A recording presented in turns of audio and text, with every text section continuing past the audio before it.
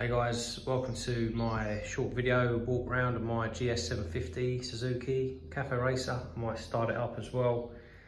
I've had this bike for about 7 or 8 years. I built it with my late father, and it's a lovely machine. It's a really pretty looking bike, I think. It's built with that sort of Cafe Racer feel, inspired by bikes of the 60s.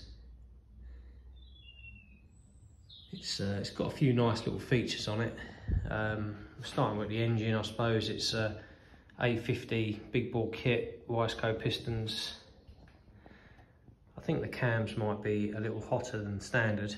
The Makunis have been off for a rebuild. I haven't put the gauzes back on yet. I wouldn't normally run it filterless.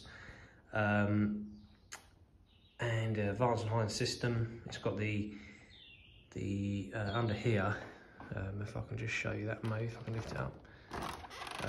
We've got, you know, Dyna 2000 ignition system, really tiny little lithium battery. It all really fits quite neatly under that cover. I think that's a Vonzetti tailpiece.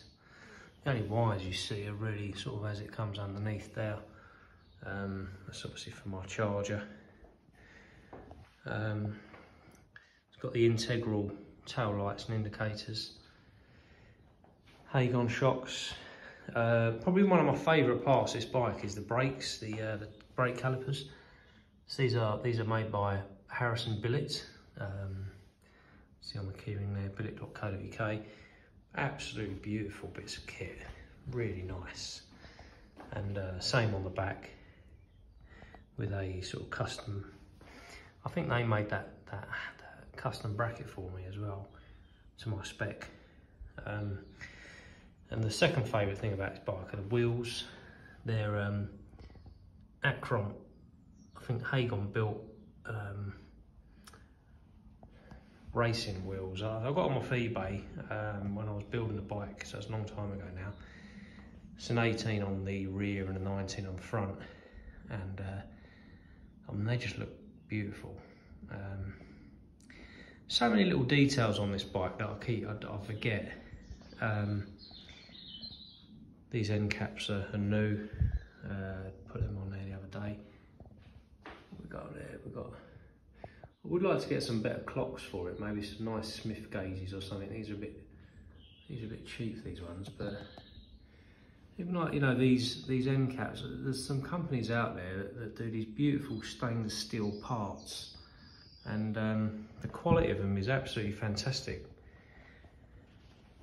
This is a period sort of cross piece fork brace, I think it's called. They're the original forks. I would like to put maybe a different front end on it at some point, maybe a GSXR. Maybe some custom yokes and some beefier forks. Maybe even something like I think they're called Matchtech or swing arm, polished swing arm would be quite nice. So that's it really. That's the walk around. I guess let's see if it starts up. This might be let's reach in there and put the choke on. Ignition. It's got the lights on. Let's see if it fires up. It might need a